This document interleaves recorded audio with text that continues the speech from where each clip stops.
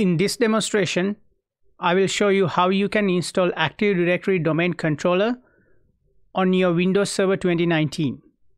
First, log into your Windows Server with your administrator local account. Once you are logged in, open Server Manager and go to Local Server. The next thing we're going to do, we're going to make sure all the pre-installation requirements are set so that you don't have to worry about changing them after the Active Directory Domain Controller has been set up. For the computer name, I decided to go with SSServe as Manuja Senanayake server. But if you want to change that, you can click on it, and then under change, you can change the computer name. If you decided to change the computer name, once you click OK, you had to reboot your server. So keep that in mind. But however, I would recommend that you changing this computer name to something meaningful so that in the future, your domain server have a proper name and it is easy to recognize on the network. Once the computer name is changed, I also check my network cards. And I decided to add 2 network cards because a server should have at least 2 network cards, one for the internet and one for internal networks. However, you may add additional network cards as needed. In my configuration, I have a network card in an internal network called LAN segment, because it is installed on a VMware machine, and I set that to a static address. I'm going to make this screen bigger so that it is easy for you to see. And on here, we're going to inspect these 2 network cards, and I will show you the configuration. So one of the network cards has a static IP address. So if you click on it, the LAN segment one under properties, under IPv4, I have set it to a static address at 192.168.1.3. It is an arbitrary address. I just put it in that LAN segment and then put it into this particular subnet with 255.255.255.0. And I'm going to leave the default gateway as blank for now, and we can edit that later. And I've set the DNS to the Google DNS, which is 8.8.8.8. The other one is just going to the internet. So that network card, I have set it up so it is receiving a DSCP IP from the outside. So that will set up our network card for our ADDS domain. Next, I make sure that all my firewalls are turned off. Because we are in a lab environment, it is much easier to troubleshoot problems with Windows firewall turn off than turn on. But in a real production environment, you should not turn off these firewalls. So in here, I just went to the firewalls and I turned all of them off because I just want to make sure everything works. And even in production environment, you can turn everything off first and then turn back on once you decided to go live. After doing all of that, the next thing we're going to do is check for Windows updates. So I have already ran the updates available for this particular server, but you can run a couple of times just to make sure you did not miss any updates, because some of these updates have .NET framework updates which required to install ADDS. If you get an error message during Active Directory Domain Controller installation saying your .NET framework is out of date or something missing, you probably had to come back here and run those updates and go back to installation. Assuming you have run all the updates and everything is up to date, let's go ahead and install Active Directory Domain Controller. So what you're going to do, you're going to go to the top menu here saying Manage and click on Add Roles and Features. it'll give you some information about the roles and feature wizard from Microsoft, and you can read it over and see, you can gain more knowledge about how it works. For now, we're just going to go to the next page. And you have two options for installation, one called role-based or feature-based installation, the other one called the remote desktop services installation. For Active Directory domain controller install, we're going to look at, we will put it under role-based or feature-based installation. And most of the time, most of your installation will be under this category. After selecting that, click Next and select the server. So the server is the same as this one, and as you can see, it has all the information about the network cards as well, with the 192.168.1.3, which is a static IP, and the DHCP IP from outside. And then click Next. And on here, select the one called the Active Directory Domain Services. And then when you click that one, it'll give you a message with a pop-up saying additional features need to be installed in order to install Active Directory. Make sure you select Include Management Tools if applicable, and add features, and press Add Features. Do not select the Active Directory Federation Services or Active Directory Lightweight Directory Services or any of the other ones, because that's not what we are interested in. Click Next, and Next. I would also put Restart the destination server automatically if required. This way you don't have to take any actions. The installation process will go smoothly.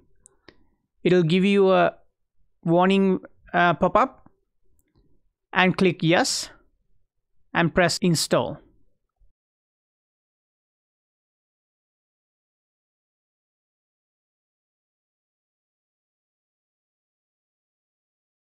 After the installation is done, you will have this link called Promote this server to a domain controller.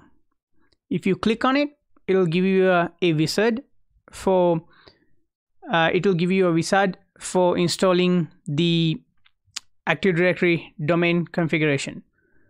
Now, in accident, if you just press close, it's still available up here.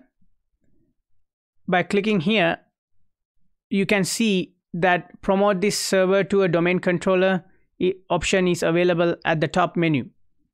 You can click on that, and that will give you the same configuration wizard as the previous one. And in here you have a couple of options. Add a domain controller to an existing domain, add a domain to an existing forest, add a new forest. Because this is our very first server, and this is the first time we are installing a domain controller like ADDS, we're going to select the option called Add a New Forest. I'm going to call my root domain name as sanuja.local. Usually this is your company name, such as juglamps.com or freebeds.com or whatever, or your country name like canada.ca or something like that, whatever your company name or your domain name. But for our testing purposes in this lab environment, I will go with sanuja.local. So this is gonna be my domain name for my server. So I'm gonna go Next.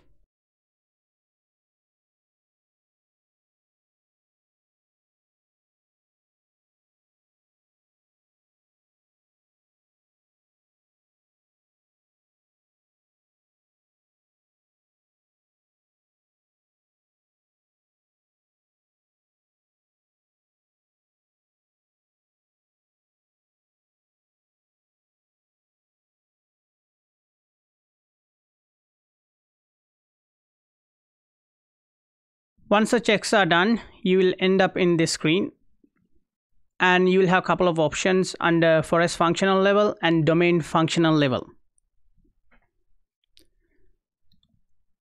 You might think, why would you want to change these things?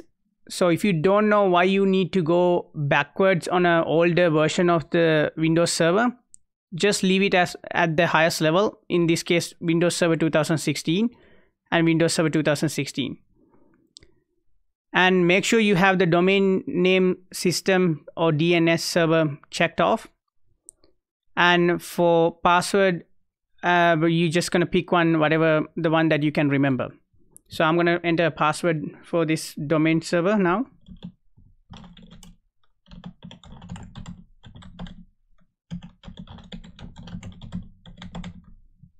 And click next. It will give you the option for DNS with a warning. I would just leave it as it is and go next. And it will configure the additional options.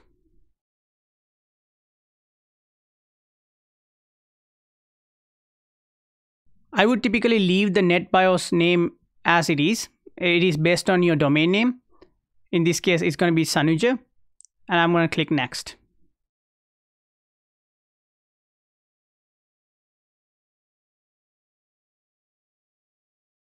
Finally, we are at the database page, database paths. I would leave them at default. It is easy to troubleshoot. It is easy to find information this way. And then click next. And finally, it will give you the options that you selected and all the information that you have entered. And you can click next to install the Active Directory domain controller. This will take a little bit of time. After the prerequisite check, it will start installing. And after the installation, you will have to reboot the server in order to log in as a domain controller.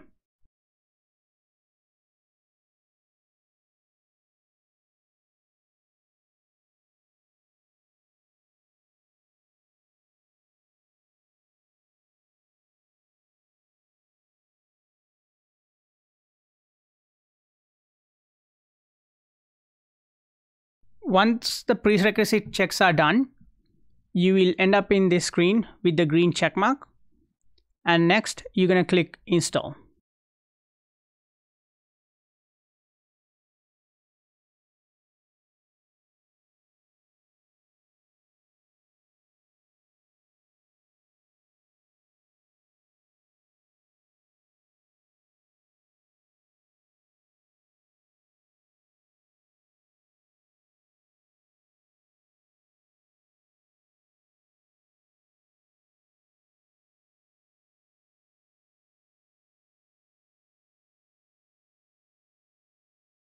After a little while, you'll get this message saying you're about to be signed out.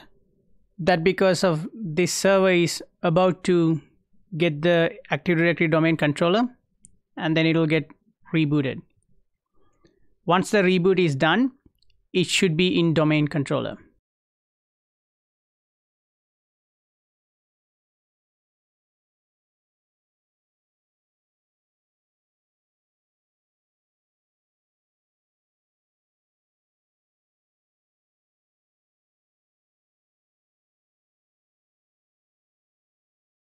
After the installation is done, you'll be greeted with the familiar lock screen.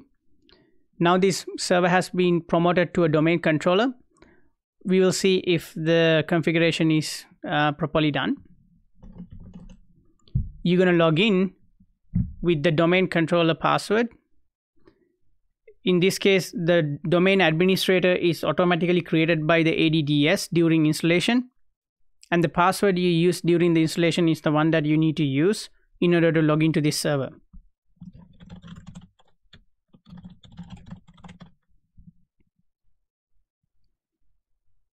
So now, if you go into the server manager, you can see that the Active Directory domain controller has been installed, and its dependency components such as the DNS and the file and storage services has also been installed. And if you go to your local server, and you can see the domain is showing up as sanuja.local. And if you click on it, you can see it is domain join, and it has been promoted to a domain controller. Under the tools menu, you will see the Active Directory domain control options, such as the Active Directory users and computers, Active Directory sites and services. And that's it pretty much. And your server is now domain promoted, and you have a working domain on Windows Server 2019. Thank you.